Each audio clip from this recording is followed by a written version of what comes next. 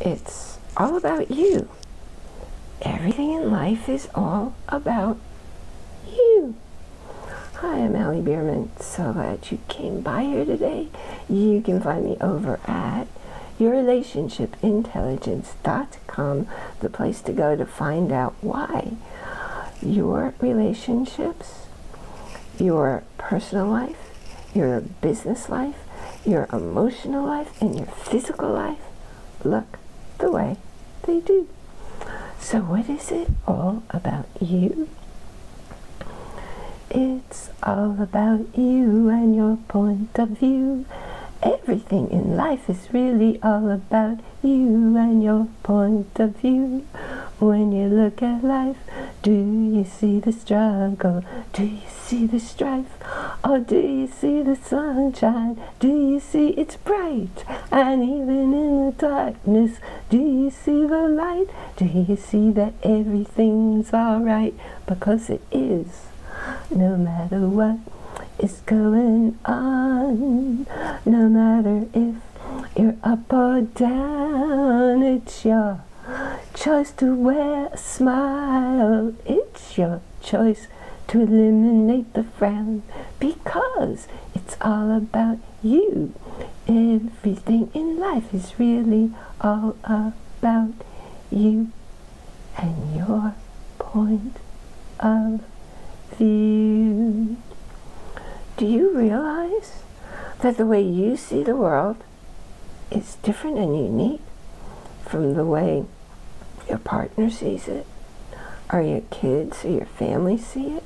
The way you interpret an event is different from the way your friends see it. Let me give you a real specific example here. I know someone who's colorblind to a certain combination of colors. Now, when we both see a particular hue, he calls it brown. I call it purple.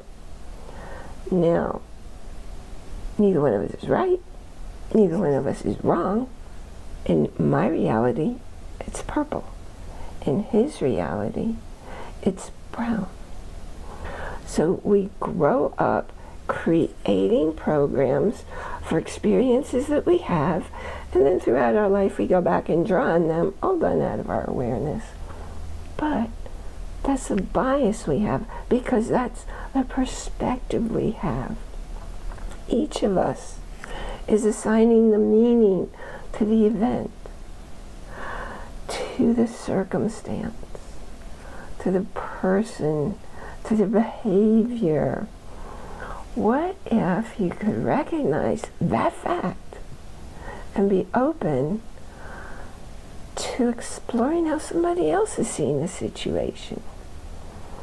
I belong to 5 different book groups, and I'm usually in the minority. I have pretty strong, definite opinions, and often I'm contrary to what the majority in the group is interpreting, whether they like the book or not, whether they like the story, what are the points they do and don't like. Now, what's cool about these groups is people will ask me, well, why I feel that way, what causes me to interpret it that way, and I ask them similar questions. What do you see in this action that leads you to the result or to the opinion that you have? And when you're open to other people's viewpoints, you know what happens? You get to expand your experience of life.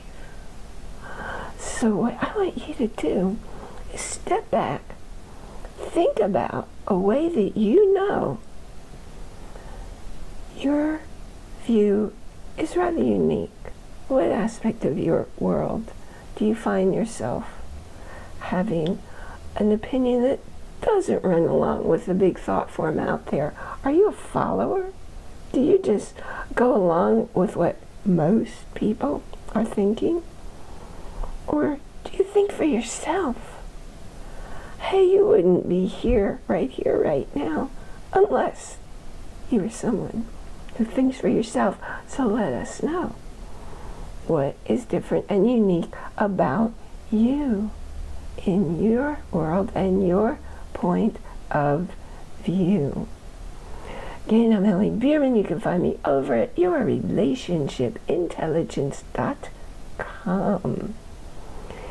And if you want to understand why your world looks the way it does, build your relationship intelligence starting today.